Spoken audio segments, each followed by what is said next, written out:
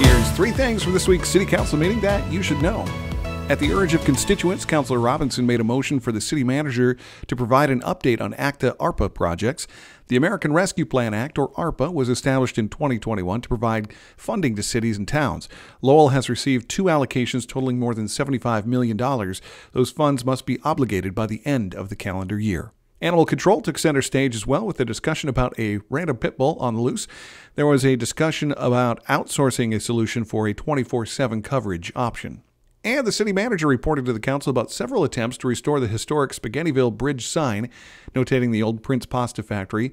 The CSX Rail Company owns the bridge. However, there was a discussion about the ownership of the sign, which might be the property of Prince Pasta.